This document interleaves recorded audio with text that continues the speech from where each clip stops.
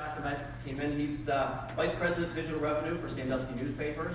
And Sandusky Newspapers has newspapers in several states, as well as 31 websites and a digital marketing agency.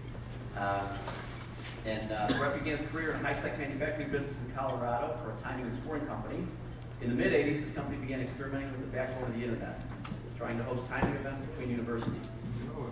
He moved into the media business in 2001 with Freedom Communications and later into a corporate role. He joined Sandusky in 2013 as Vice President of Digital for its North Tennessee Media Group. He's in charge of digital revenue now for the entire group. So we are absolutely pleased and really excited to have Brett in here today. So if you can help me welcome Brett Document.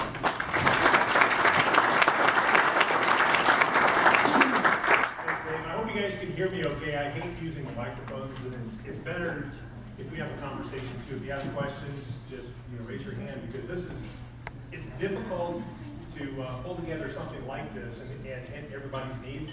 I'll be here for a few days. If you have additional questions or I'm going to take some additional time, I'll be more than happy to talk to you. But I drove up yesterday from Eastern Tennessee, and in Eastern Tennessee, if it was forecast to snow, they cancel school.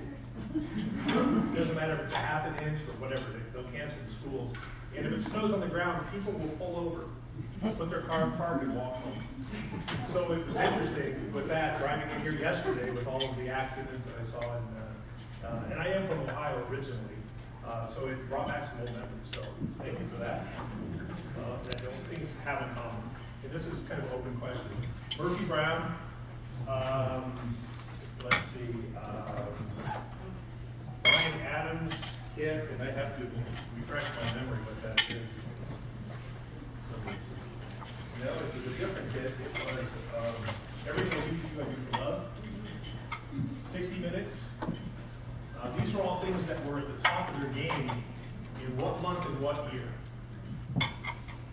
Anybody want to throw out a date? The year? 88, good guess. 91. Who said 91? You were right, you win a prize. August of 91, those things were at the top of the chart, but also that was the first internet website that was launched. 91. So in this group, there's probably most of you guys remember. Congratulations, meet with Dave. But a lot of things have changed since 1991. The first website talked about the WWW, the World Wide Web, what it meant. That started in '89. They started to roll it out. It was called Mesh. It wasn't called the WWW. But there are a lot of things that have changed since then. Today, I want to kind of talk about nothing to do back then, but what's going on today. So today we're going to cover why do I need a website. There are people today who tell me I don't need a website because I've got a Facebook page. That's all I need. Okay? What's a good website today? Not 1991. What's the Google factor? Why do I need to know about that? Why is it important? Why is there a need for a social connection? How do I drive traffic? I've got a website, but how do I drive traffic? Do I need to drive traffic? And how do I measure results? It's been out there for a long time. Is it working? I hope so. Spent money on it. My uncle's nephew's cousin's brother built it for me back in 2005. So why do I need a website? Internet searches every day, 70 billion. There are 300 million people in the United States. 88.1% of those people use the internet. Those are big numbers. Your website's first impression, 89% of B2B customers will look at the website before making any purchasing decisions. They will also judge your company by the look of your website. Does it do what it needs to? Am I engaged with it? Do I want to click that next click? And 94% are often design-driven. I've got a website, it looks okay, I think. But if you don't know who's going to the website, then you may want to take a deeper look. Why do I need a website? Because it's an asset of your company, and it's the only thing that you can own that's online. Social sites are rented. Facebook is rented. If you don't own Facebook, Facebook can change the rules at any given time, and you have to live with that. And they do. most Facebook posts that you put out there only reach between 10 and 15% of the people who you send it out to. Whenever you get a minute over, because they want to trunk it down, so you pay money for their boosted posts and their all that cool stuff that they do. It works for you 24/7. If somebody happens not to be able to sleep like me last night at 2 o'clock, it'll work for you. People will be able to find you. It's a great way to find customers both inbound and outbound. You can reach out using your website. You can send things out. You can do emails. You can do things that bring people back in. And it helps your business branding, which is important when it comes to website design. Website branding is as important as the outside look of your business or the inside look of your business. If somebody comes into your business, it's got to look as good. You've got to be as proud of your website as you are of your business that you own. So what's a good website?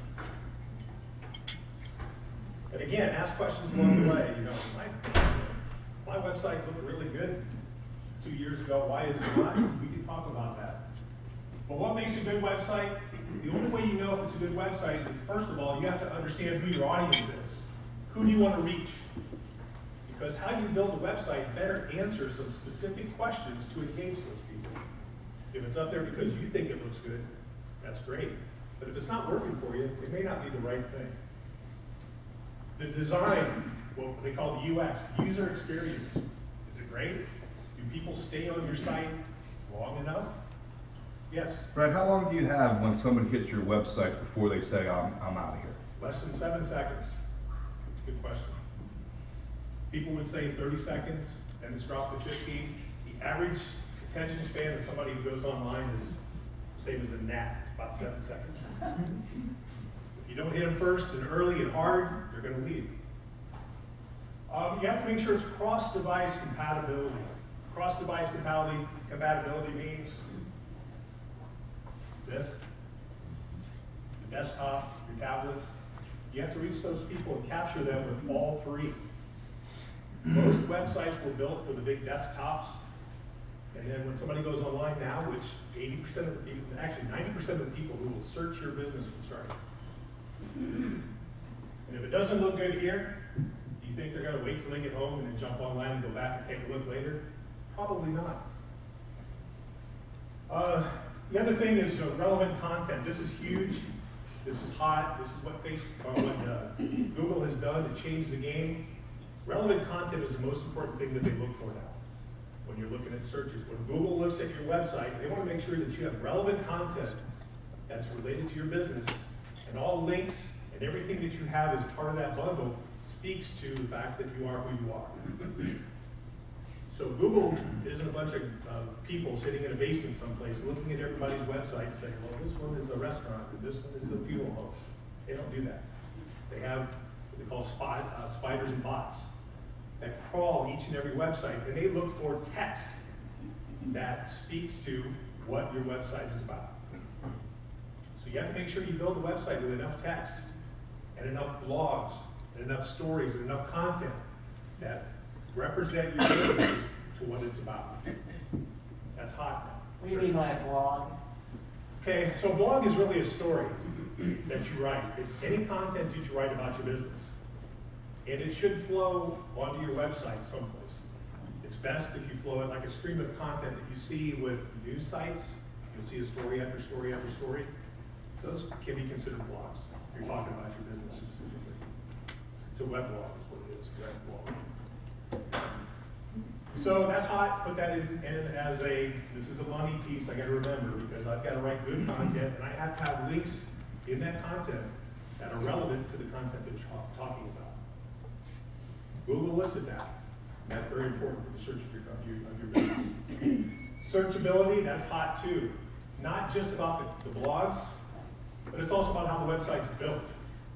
If the website's not built to be easily crawled by those non-humans, the spiders and the bots, they have a specific algorithm that they do, and they crawl your site. And it used to be, and it's secret now, but it used to be, it started in the left-hand corner of your website. It would do a diagonal down to the right rail, go straight across the middle of your content, and drag down to the bottom so you can see your footer. But they've changed all that, and it changes every 3 to 6 weeks. Google does that for protection and to develop this. Speed and functionality. If your site takes a long time to load, they're gone, 7 seconds. If it's more than 7 or 8 seconds, probably left. So there's 2 reasons that happens, that the speed can be affected. Big images or videos on your front page can take a while to load, but also the hosting. Whoever hosts your website can affect that too. So those are things that you can take a look at. Compliance and accessibility, that's another one that's new and hot. ADA, compliance is important. There are more lawsuits today about businesses not being able to be searched by people who are visually impaired that are causing people to take a second look. So not that you have to run and go, oh my gosh, I got to change everything, but keep it in mind because it is important now. And there are more rules about how that needs to work. And it's not that difficult. It depends on how big your website is and the complexity of it, but there are things that you can do to make sure that it can be easily searched by people who need that kind of help. Security. If I had $1 every time somebody said, my site got hacked, I wouldn't be talking here today. But yeah, it's a big, real deal. People's websites get taken over all the time. They get held hostage. If somebody has access to your back end of your website, they hold your website hostage. Schools, universities get that a lot. Where somebody from another country will come in and take the back end of the website, lock it out, and I've seen people pay $20,000, $30,000, $40,000 to get that unlocked. And the main thing, it's got to deliver results. Your website's got to work for you, or why have it? Unless it's a vanity thing. And the way you measure that is analytics. Does everybody know who Google Analytics, do you have it on your site? Anybody not know what I'm talking about? You don't have to raise your hand.